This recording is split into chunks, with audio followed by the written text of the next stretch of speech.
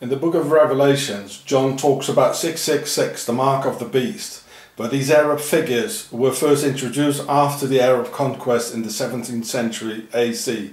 So at John's times, Roman figures were used. So we have to visualize the 666 as V1, V1, V1, Roman. But when being a seer, revelations are not that clear to see, and he couldn't interpret the W, because the Roman W or unshell was quite round. So he finally interpreted the W by a Roman V1 or 6.